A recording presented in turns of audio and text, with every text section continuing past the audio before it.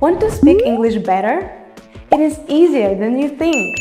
Today I'll teach you one special word that can help you to sound and talk more natural. Huh?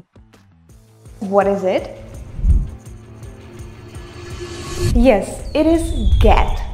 This one little word can do a lot to improve your daily conversations. Hi friends, welcome back to Understand Real English. I'm your teacher Nia, and today we'll learn something really cool. We will dive into just one simple word that unlocks so many doors in English. But before we start, don't forget to subscribe and hit the notification bell. We will share more cool tips and tricks to improve your English. Now, let's get started! The first phrase for today is get over. You've got to forgive people before you can get over the hurt. I'm pretty sure I'm going to get over it. Get over means to recover from illness or emotional difficulty. Get over. Get over. Let's take a look at the example. It's hard to get over the pain after the divorce. You've got to forgive people before you can get over the hurt. You've got to forgive people before you can get over the hurt. I'm pretty sure I'm going to get over it. I'm pretty sure I'm going to get over it. The next phrase is get in touch with. Get in touch with his folks. How did you get in touch with his wife? Get in touch with means to communicate or contact with someone. Let's try to use it in the sentence. I'll get in touch with you as soon as possible. Get in touch with his folks. Get in touch with his folks. How did you get in touch with his wife? How did you get in touch with his wife? Another phrase for today is get on with. Now you get on with the task. Alright, get on with your work. Get on with means to start or continue doing something. Get on with. Let's try to use it in the sentence. We have to get on with our project. Now you get on with the task. Now you get on with the task. Alright, get on with your work. Alright, get on with your work. Okay, let's move on. The next phrase for today is get down. Get down on your knees and pray to God for help. Sir, get down the stairs, please. Get down means to move from a higher to a lower place. Let's use it in a sentence. We should get down there. Get down on your knees and pray to God for help. Get down on your knees and pray to God for help. Sir, get down the stairs, please. Sir, get down the stairs, please. Okay, on to the next phrase. Get down to. Pull yourself together. Get down to the meeting. So let's get down to the real issue. Get down to means to start focusing on something. Please pay attention that to has a weak form and sounds like to. To. Get down to. Let's take a look at the example. I'll let you get down to work. Pull yourself together. Get down to the meeting. Pull yourself together. Get down to the meeting. So let's get down to the real issue. So let's get down to the real issue. Okay, you're doing great. Let's move on to the next phrase, which is get out of. We've got to get out of here. Get out of the car. Get out of means to exit or leave a place. Please pay attention to the linking. Get out of. Get out of. In both get and out, T sounds more like a D. Get out of. Let's use it in the sentence. Please get out of my room. We've got to get out of here. We've got to get out of here. Get out of the car. Get out of the car. Another phrase with get is get through. I'm just trying to get through the holidays. We will get through this. Get through means to successfully complete something difficult. For example, we need to get through this challenge. I'm just trying to get through the holidays. I'm just trying to get through the holidays.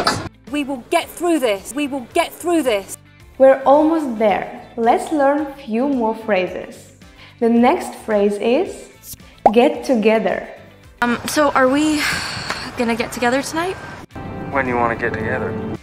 Get together means to meet with someone. For example, you can tell your friends, let's get together for dinner this weekend.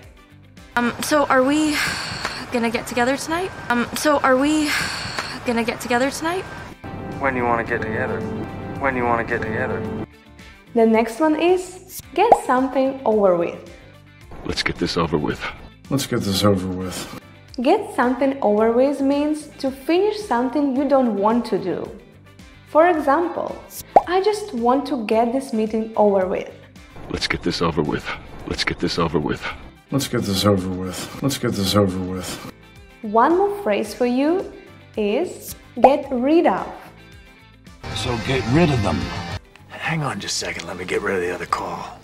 Get rid of means to remove or throw away something. Please pay attention to the linking rid of. Rid of. It almost sounds like one word. Rid of. For example, I need to get rid of these old clothes. So get rid of them. So get rid of them.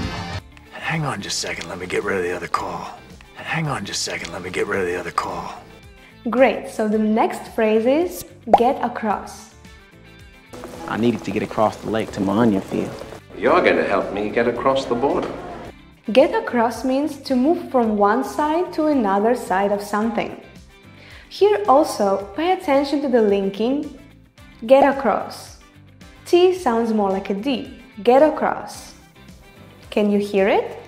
Get across. Let's try to use it in the sentence. I can't get across the road. I needed to get across the lake to my onion field. I needed to get across the lake to my onion field. You're going to help me get across the border. You're going to help me get across the border. Okay, let's take a look at another phrase. Get ahead.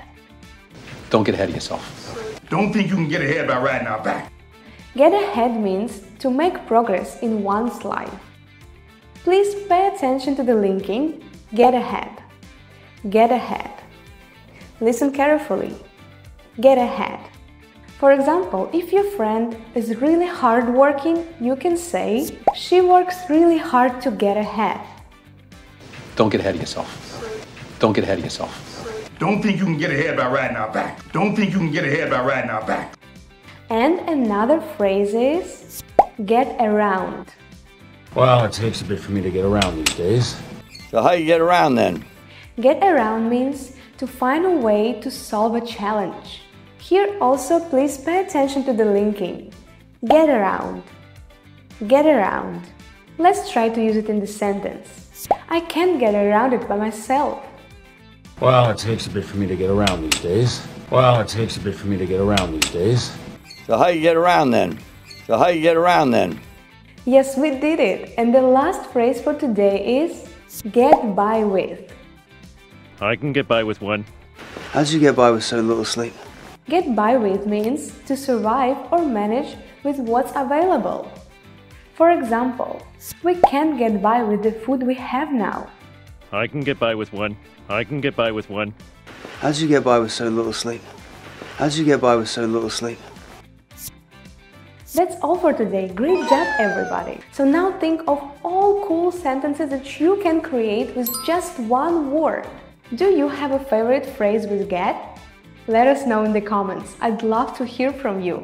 If today's lesson was useful for you, then don't forget to subscribe, like our video and hit the notification bell so you won't miss out on our future lessons. We've got a whole bunch of videos for you with tips and tricks to make English learning easy and fun. So keep practicing, explore other valuable lessons on our channel, and see you next time!